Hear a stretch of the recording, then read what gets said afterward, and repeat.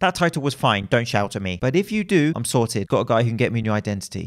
What was he Ronald doing? Gotta show this meme.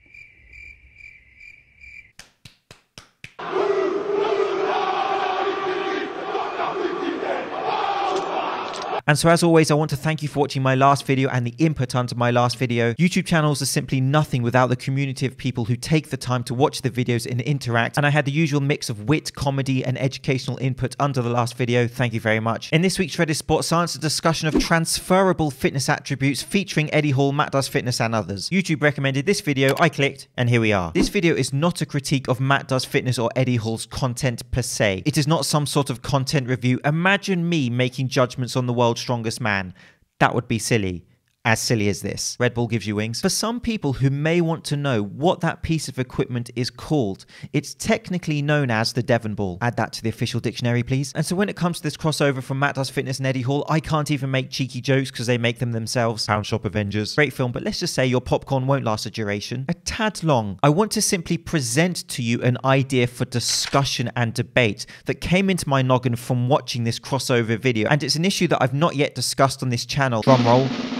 Transferability, or the transfer principle, or the question I want to pose to you: how does your form of training affect your ability to perform other tasks? How does our training discipline, how we train, affect how we perform in the daily challenges, physical challenges thrown at us in life, and also perhaps performing other specialist challenges or sports? We will delve into models and theories later. That sounds like fun. And so Matt Does Fitness is one of the fastest growing fitness channels there are right now. I'm sure you've all heard of it, approaching 1.5 million subscribers. It's common for him to have millions of views per video. And again, my video is not a discussion of his overall content or anything like that. However, I do feel like I need to address the elephant in the room. He is a Gymsharker, which is a perfect segue to this week's musical offering from Gymsharker Steve the Knee Joint Cook, who made a dope video on Instagram. I added my own soundtrack.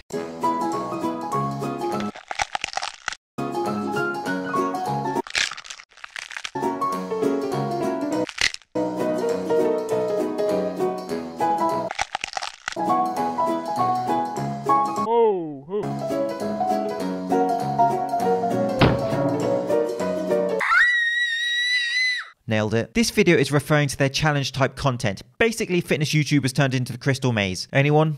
Anyone? Eddie Hall is, of course, one of the world's strongest men winners and deadlift unit. His arms say all that needs to be said, really. And he's been extremely successful in building a large YouTube channel, which again focuses on many issues. But one thing that he does do is undertake different disciplines and workouts, and they're essentially led by what you would call noticeable people within those fields. Quick slideshow.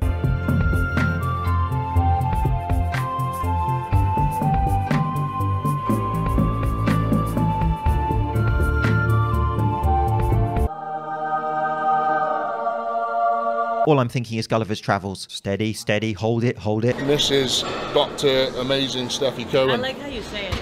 I'm going to start saying it like that, doctor. Doctor. Yeah.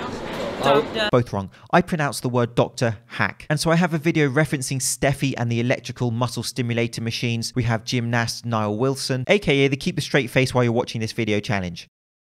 And so I'm not a fan of the challenges where you train like The Rock or eat like The Rock for a day, for example. I trained like Michael B. Jordan. And this happened. Challenges generally ain't my sort of thing, unless it's the bottle cap challenge.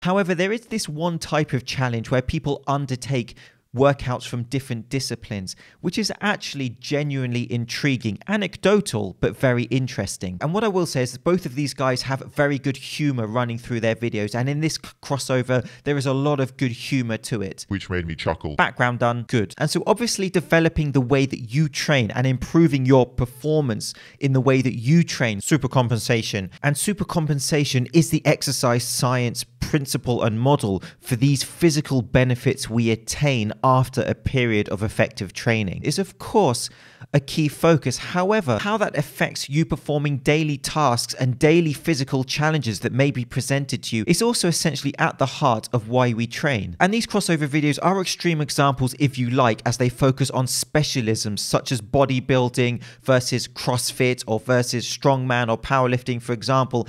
And that is absolutely a valid point of discussion that I'd like to see below. However, it's not just these specialisms that we can think of, the transferability of the way that we train. Of course, we can apply how we train to the more daily and generic, if you like, physical challenges placed upon us. And that can branch into many areas such as the transfer of skills, the transfer of movements, the transfer of attributes we train such as power and strength and how that may apply to other principles. So with Matt Does Fitness, how did his traditional barbell lifting apply or transfer to him lifting the strongman equipment, the different shapes? So awkward. That's what strongman is, picking up awkward things. Carrying weird massive. Trying to carry them as long and as far and heavy as you can. The different width of the bar, the different movements. Sit to the chest. No, no, up. It's so wide, it's so like awkward to hold in hand. The lifting the stones, the different shape and movements of that movement. Seen it a lot. So straight arms underneath, pull it to the chest, and then you're catching it. Re-grip. If you can, lock your fingers. And you've got it. How did his squatting, how did his pushing movements that he trains in his regular training, for example, benefit him when he wanted to perform those types of new exercises and movements in the strongman discipline? I heard a minute ago, I heard you say, I quote, the strongest person he's ever trained with, so... I mean, yes. In a way. In a way. And ultimately, what all of this does is brings me back to the idea of cross-training, training multiple disciplines, training multiple physical challenges within your yearly training program, and essentially how important that can be. And so in other channels, we do also see this. However, they're slightly different in that they don't try each other's disciplines, but people from these different specialisms compete in physical challenges against each other. Bodybuilder versus CrossFit versus arm wrestler versus strongman is a video title that forces me to click.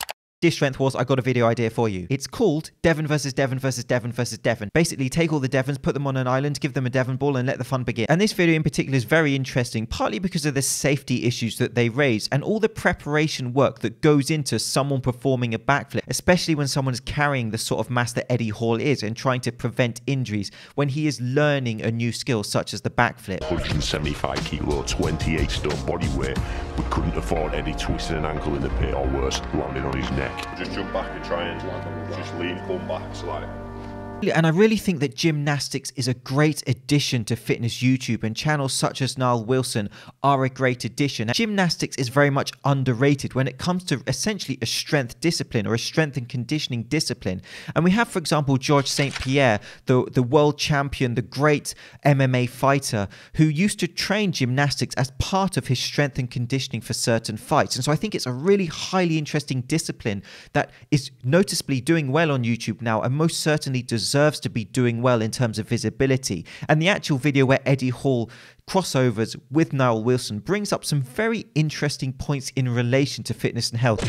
And so here comes the boring bit. You absolutely have my permission to turn off now, as I'm going to discuss theory and models. When it comes to the transferability of the way you train to other movements, to other disciplines, to other physical challenges, we can think about the motor programs that you are developing through your training. Motor programs are essentially a series of subroutines that you are organizing into routines to perform a movement that you are developing through your training. And these will become stored in your long-term memory when you therefore need to perform these skills. And I would tell you the rest, but I forgot. And so when we think of motor programs, essentially it's the way that our brain is controlling movements within the body, and we're training our body to store those movements, if you like, so they become automatic when we need to perform them. But there are different models when it comes to our performance of movements, such as the closed loop theory and the open loop theory. Decisions are made in the brain before performing the skill. All information for one movement is sent in a single message. The message is therefore taken in by the muscles to then perform the movement. And so this open loop theory is more attributed to fast movements, where your body has little time to react or change. It's very automated, if you like. Feedback may or may not be available, but it does not control the action. Closed loop theory, decisions are made in the brain.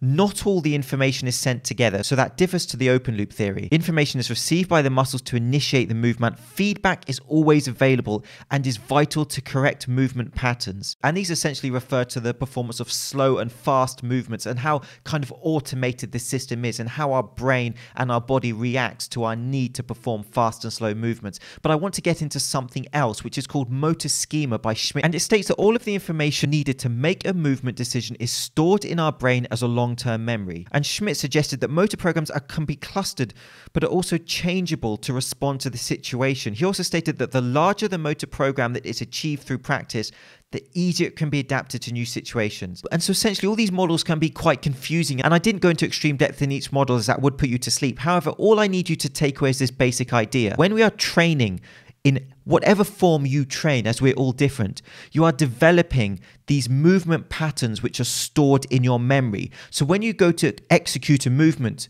you're not having to break it down incredibly slowly. So when you're going to perform a movement, essentially it's automated. Now, there is a difference between faster and slower movements and adapting and changing, which is where some of these different models come in. But here's the application to your lifting. I'm sure you all have certain lifts that you train. If you're going to perform another movement or physical challenge, how will your competency with the movements that you have developed through your training transfer and be applicable to those other challenges? Some more questions for your homework. What are the most transferable training methods? What are the least transferable training methods? I'm James Linker, finished.